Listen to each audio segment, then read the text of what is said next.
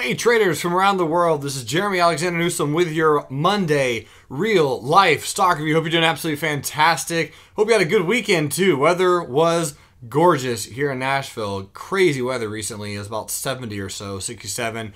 Went on some hikes on Saturday and Sunday. Got a chance to play some wall ball, did a little bit of slacklining. So yeah, weekend was good. Had a lot of good opportunities to go outside. That's kind of sweet. So this is the reallifetrading.com website. I got a few new articles up there today. This one's one from another trader named Adam Faragali, one of my really good friends. Love the guy. Lives in Murfreesboro. Beautiful, beautiful person. Anyway, the case for accumulating energy stocks in 2016. If you get a chance to read that one, that's a phenomenal read. I'll be sending that one out later in the emails in the future. Also, Real Life Trading on the Facebook page. We have one of those. Got a few new likes today. This is fantastic. So this is a request brought to you by my boy Phil, and I'll do my best to look at Facebook today for Brian.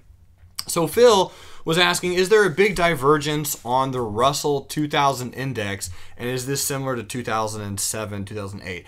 So if we look at the Russell 2000 index, which a lot of people like to track, you'll notice that in 2000, 2007 area, we had a dip.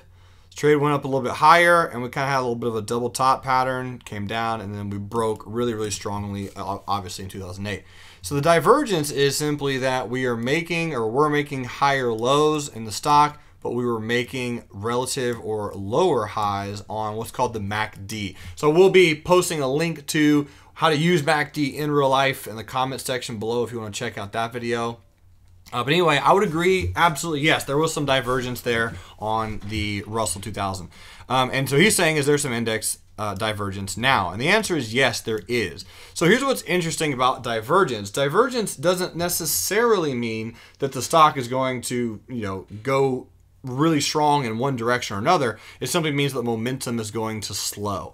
And 100% for sure, momentum has slowed for the bulls on the Russell 2000 index. Now, if we just take a flip side of this and say, well, it also kind of looks like a little bit of a head and shoulders pattern, Newsom, it looks like we broke through the neckline. I agree. On the Russell index overall, I think this is confirmed bearish. So this is the IUX. Here's how I personally trade the Russell 2000 is with the IWM. And the IWM as well, you can see a very nice divergence, right? We made a higher high on the monthly chart and we made a lower high on the MACD. So we have closed below supports. We have closed below trend lines. We have a bearish gap right there on the IWM. So this is a retest gap. If we do in fact and did close below the neckline of a head and shoulders pattern, we do have to retest that neckline on the IWM or on head and shoulders patterns. I think that's really what the next few weeks could be doing on the IWM. So here's the daily chart on the IWM. And if I could just break down, since we're still talking about divergence, on the daily chart, we have bullish divergence on the daily chart. So that says to me that on the daily chart, the bearish momentum is going to slow down, and we could get into a nice retracement, retest, sideways move, really for the next few weeks, which we have been for a while, retesting. So this was a nice little retest. We broke lower, had some bearish positions up there, and because again, the reason they're not directional, the reason I wasn't just straight up in puts is because that retest is more likely coming. So, here is the just candle version of what we got. And the 104 resistance is going to be strong on the IWM. Here's the exponential moving averages. The 50 EMA is at 103.95. So that's probably what we're going to be coming to test next on the IWM. And it will be interesting to see exactly how that transpires or plays out. So if as far as the indices go, IWM, yes, I think is confirmed bearish. I think it has broken below necklines, and I'm waiting on the retest to see what the retest is going to do. Very, very cautious trading the IWM bullish. And the reason that I have been neutrally cautious on the IWM is because the SPY and other bigger, the other ETFs, right? The Dow Jones, the S&P, and the NASDAQ have not broken their lower lows.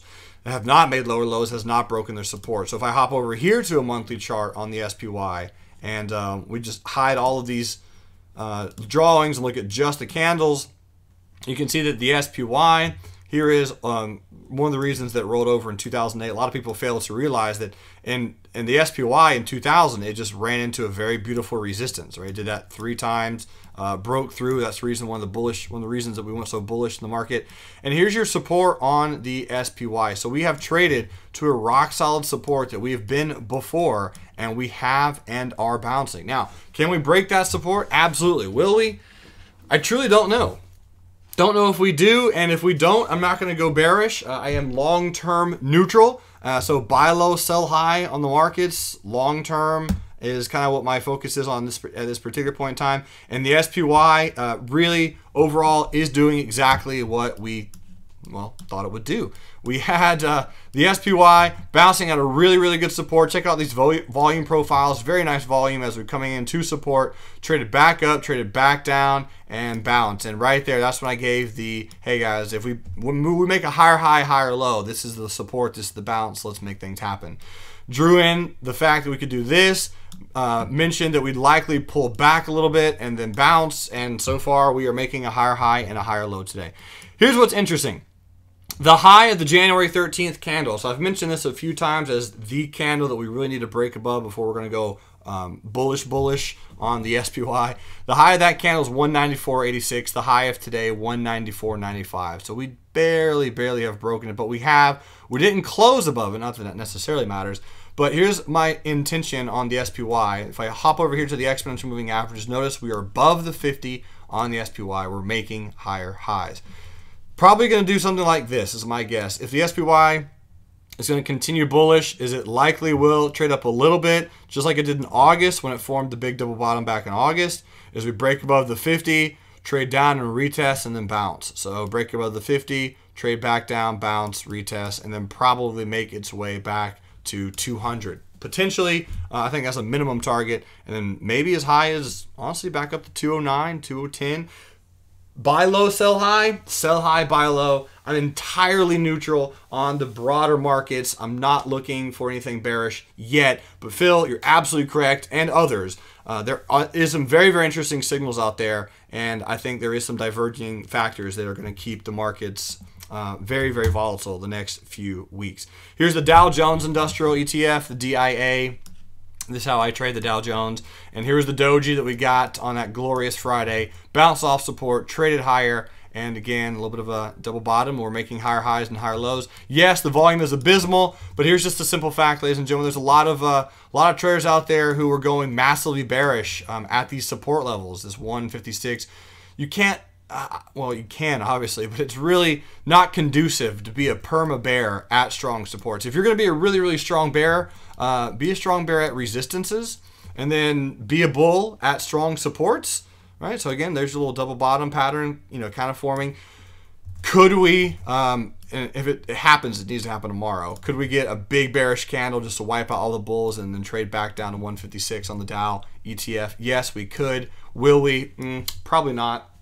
I don't think we will, but it's possible. But it needs to happen tomorrow if it's going to happen.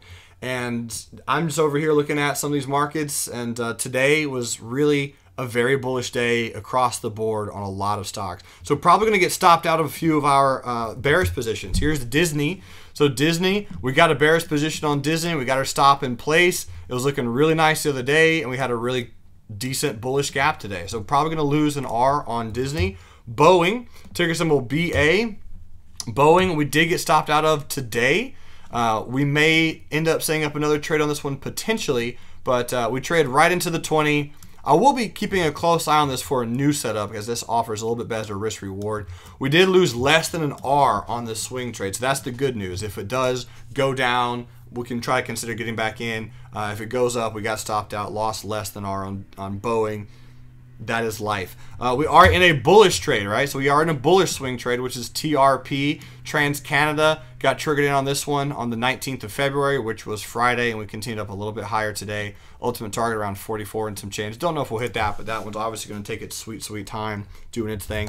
Skyworks Solution trailed out of Skyworks Solution by a few pennies, but it was profitable, right? We entered entered bearish back in here. We got trailed out today. The high was 65.19. The stop was 65.19. So we got trailed out of Skyworks for a very small profit, too small to even count really, and that's really about it on Skyworks Solutions. So as of this exact moment in time, the only new swing trade, MDLZ, I wanted to close below 39.47. It did not happen. The low of today was actually 3950. So I'm going to keep that close. More than likely, maybe change into an intraday trigger. But that's the most recent swing trade that we're not in, that we're keeping an eye on. Everything else is triggered and or doing its thing. Here's one that is very, really interesting is Apple. So Apple today, the high of Apple was 196.90. Yesterday's range was a very small candle, very small doji, and at some point today, this was also almost a perfect doji. And my thought was, if this ends as a really small doji, this is almost going to be like a no-brainer trade. As of right now, it's still a pretty decent trade. Two very small candles on Apple. Here's a little bit of a double bottom. Here's the close above the neckline. Here's the retest. And honestly, if we break above $97.06 on Apple, I will be a little bit more bullish than bearish with a stop at 95.71-ish. That would be the stop. Or if tomorrow we break bearish, that would be the bearish entry, and the stop would be up here. So this is going to be an aggressive one. I'll be keeping a close eye on it for tomorrow. Tech Giant Tuesday on tomorrow. That's Apple. Netflix got a new put sale on Netflix. The March week 2 down there at 80. If we trigger higher, I kind of like this little higher low building on Netflix. Today was a new white soldier, so if we break that high, I think Netflix will probably continue up just a little bit. Google looking a tad bullish. So there's Google. Looking for a bull put spread on Google down here somewhere. 680, 675 as an option trade for my swing traders who trade stock or options. If it closes above 736.72, I'm going to be more bullish than bearish on Google, as it is trading down here at a relatively decent support. So again, here's your support line. Very strong bearish move. We're retesting. This looks like a little bit of a higher low. Speaking of a higher low, Facebook got stopped out of a bear call spread today on Facebook. Solange unraveled her March week 1. So I had the 110.109 expiring this Friday. And you can see my little wave count here. I kind of anticipated for this to be the B wave and roll down.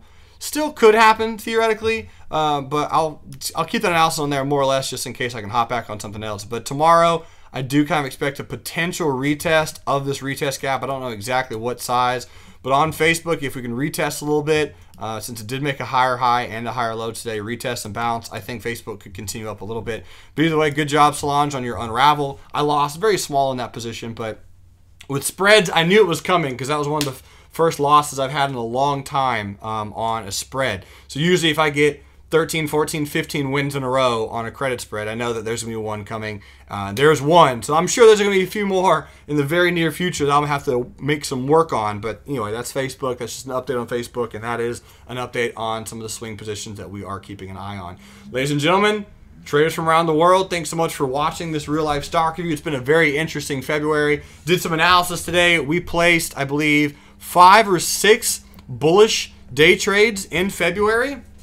And none of them really worked as far as the day trades go. So the market is relatively bullish, short-term speaking. At least I think so. And we've been trying to take some bullish trades. It's just that most of the moves have been happening while the market is closed, right? So the market's closed, the market opens, and then boom, we're up 1.2%. So there's a lot of gapping going on. If you are a day trader, it's actually a really good market for some moves. I mean, Dean Foods was the big winner of the day. We traded Dean Foods bearish. A lot of traders traded VRX today, bullish and bearish. The bearish one had the most edge in my personal opinion, but either one had some good opportunities. So VRX, here's the 5-minute, was a bearish retest gap, and VRX just was smooth like butter right there. Absolutely fantastic. If you had to guess what moving average it pulled into and just rolled over gorgeously, bearish retest move, failed the 10 EMA like I failed my managerial economics test in college. Bam, right there. Just absolutely fantastic. So anyway, the bearish trades still working. Bullish day trades, we tried CSX today. It did work. Those are the only 2 trades that we took officially in the morning room, was Dean Foods and CSX. We tried taking CSX bullish and got stopped out right around there during that garbage for a very small profit. But regardless, we're trying day trades. They're working. It's just that the market is trying to move bullish. It's doing its best. It's just doing it in a very, very weird fashion. So take it slow. If you can't find a trade that you like, cash is always king. If you can't find a trade that you don't like, sit on your hands, wait, be patient. That is one of the best attributes you can have as a trader. You guys absolutely rock. I'll see you Wednesday. And until next time, remember, love life, live life, and trade it. See ya.